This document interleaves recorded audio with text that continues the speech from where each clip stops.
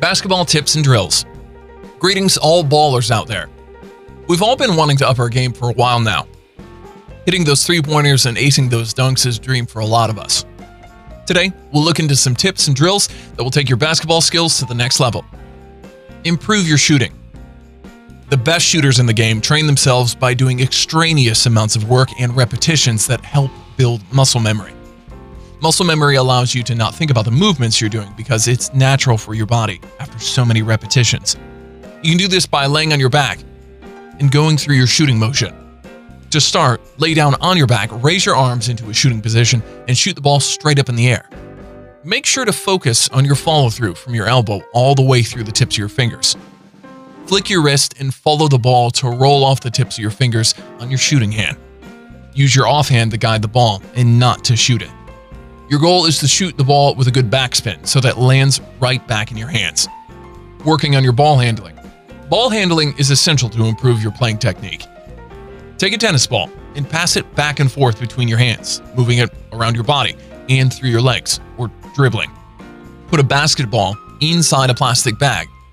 That'll make it slippery, and the knot where the bag is tied will make it unpredictable and bounces. Handling the ball in such conditions will test your reflexes.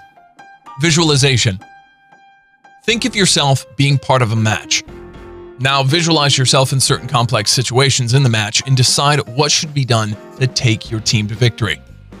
You can walk into your driveway and pretend that there are 3 seconds left in a game, and you have the last shot. Taking decisions and coming up with strategies under pressure is an efficient way to learn the game. Box drill. Start in one corner of the court. Make 2 inside-out moves before the half court. At half court, making sure you're still on the sideline, make a spin dribble. Change hands and dribble across the midcourt line. At midcourt, make a pullback crossover. Just before you get to the opposite sideline, make a half spin move. Do it all at speed. Next time, go faster. At the opponent's sideline, make a behind the back move and head for the elbow on the same side of the court that you started on. At the elbow, make a hesitation and crossover move and finish with a layup. Dribble with your weak hand. Remember to practice dribbling with your weak hand until you can handle the ball as effectively with either hand. While dribbling, put your head up, not down, so that you can see what's happening around you. Make sure to dribble as fast as you can while still keeping control of the ball. Jumping. Your ability to jump is vital in every aspect of the game, be it blocking shots, collecting rebounds, or shooting. Doing vertical jump training is the best way to go about it. Remember, the goal is to reach as much height as you can while controlling your balance and landing posture. Getting in the weight room to improve strength. Working out is essential to improve your game. Getting stronger will allow a player to pull down more rebounds, fight better for position, nudge off opponents, and much more. The body will also be more resistant to injuries.